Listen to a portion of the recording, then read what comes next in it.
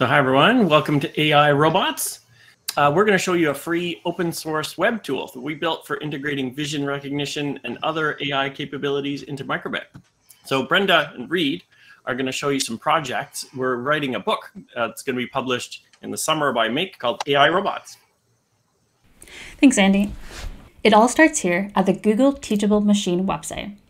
We're not going to go through the entire specifics of the website, but it's a massive time saver in creating quick and easy to use TensorFlow.js files for implementing AI in web projects. This specific project is using pose recognition software to look at the body's position and movements. All of our classes are set up with packed datasets that we're going to use to activate our servos. Click train and wait for it to process. Then we can play around and test our AI to make sure it's accurate enough for our project. When we're happy, we simply save the model to the cloud and copy the link it gives us. This will be really important in just a minute. When it's done, now we can head over to the Microbit Make Code website and use Blockly Code to give meaning to our classes. Thanks, Brenda. We've set up a few lines of code to open up that connection and store whatever information is sent over this line. After that, it's just a matter of setting up some if statements and activating the classes you made from the Google site. See here, we're just setting up all of our possible inputs, and then we add the servo commands to activate the shield. And the beauty of this is that it's so simple to add new classes to essentially create thousands of new unique inputs to bring your Microbit project to life. Really just limited by pins and your imagination and how much you want to train the AI. But getting back to the process, when the code is finished, we just simply upload it to the Microbit, and the hard work is done. The final step takes us to the website, where the process is to enjoy the fruits of your labor. We just need to pair the Microbit to the website and enter the address we got from step 1, and after a few moments, you can see everything pop up on the screen.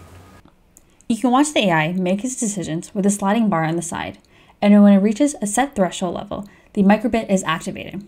Watch it differentiate between poses and correctly determine when to open the shield, all without pressing a button. But if you thought that was cool, check out these projects that we and some of our close friends around the globe had developed in a recent play in our sessions. This first example here is a high-end version of our project from our AI robots. We've created a skee-ball game that is activated by the AI acting as a coin counter. When the correct coinage is made, the Microbit sends some data over the radio to one controlling our machine, activating it. You can also check out this model by Erik Thordenson from Strawbees in Sweden. He's made a robot that can sort through colored balls. Beyond the copious amount of parts from his fantastic learning tool, Strawbees, he's only using 2 small servo motors to move the balls and push them into the proper paths, and then a webcam and Microbit to connect them to our site. This tool is really just a great way to add purpose or emotion to your creations as well. Like create a muscle man here, or a robot that can tell you what food is good, like cheese there.